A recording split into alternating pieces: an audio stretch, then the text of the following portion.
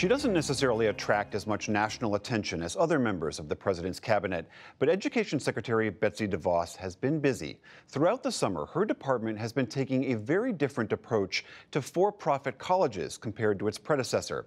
That sector of higher education has been under especially harsh scrutiny in recent years.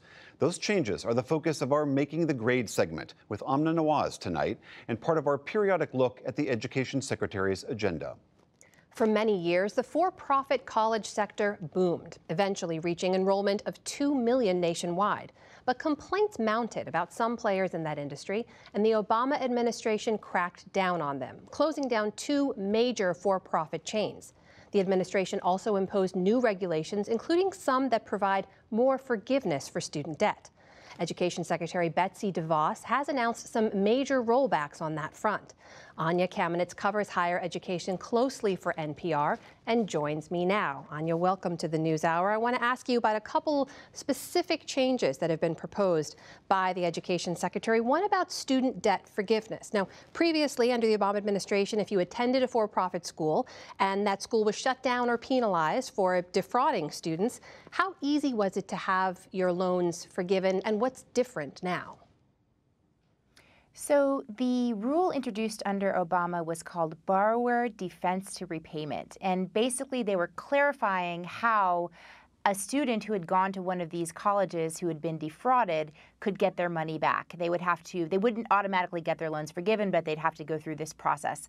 And what's happened under DeVos is there are still tens of thousands of claims pending from people who went to ITT Technical Institute and Corinthian colleges, 2 colleges that were shut down, as well as others.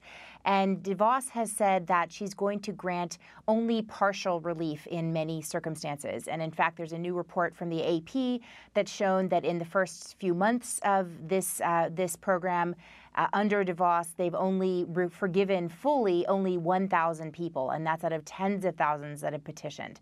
So they are trying to match up your income with the amount of money that you're going to get back, which is a principle that seems to be not relevant to some student advocates. They say, look, if your college defrauded you, it doesn't really matter how you're doing financially now. The point is that you didn't get what you were promised. And previously also you were able to seek relief as part of a group. Is that right? Is that different now?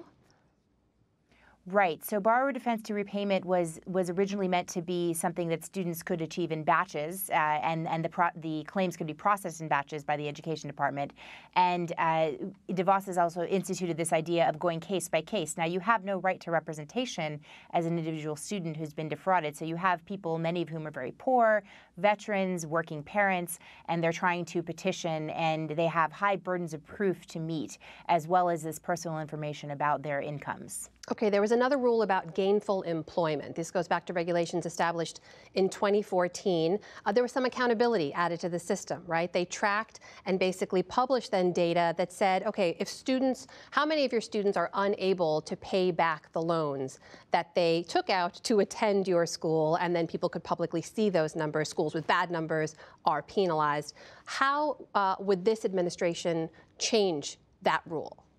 Gainful employment is a rule that was specifically targeted at the for-profit college industry. And as you mentioned, this rule would not only publish schools that did a bad job kind of putting their students into gainful employment, but it would eventually penalize those colleges with losing access to federal student aid. What's happened under DeVos is they are proposing now to take away the teeth out of that. So they're still going to publish the information, including performance by program of schools in the federal college scorecard. But what they're not going to do, they say, is have any consequences for colleges necessarily that are doing such a poor job of placing students in gainful employment after they leave. Anya, we're talking about changes proposed by the Department of Education, but I want to ask you about another federal agency, the Consumer Financial Protection Bureau. There was a man there who was basically the student loan watchdog who resigned basically in protest a couple of weeks ago. Is that related to any of these changes at all? It is, because the student loan industry is a major part of the overall consumer finance industry. And it is overseen in some sense by the Education Department. But as we've seen, there have been many people from the student loan industry as well as the for-profit college industry that have been installed into the Education Department under Betsy DeVos. And even if that weren't true, the Education Department essentially collects revenue from the student loan business. And so the point made by Seth Frotman and others who are consumer advocates is that there really needs to be another regulatory boss on the job, that the Consumer Financial Protection Agency, the Consumer Financial Protection Bureau, has fulfilled a very important role in overseeing, a major amount of student loan debt, $1.5 trillion. And without the true commitment to helping students and having students' backs, this person in resigning really felt like they weren't really being able to do their job.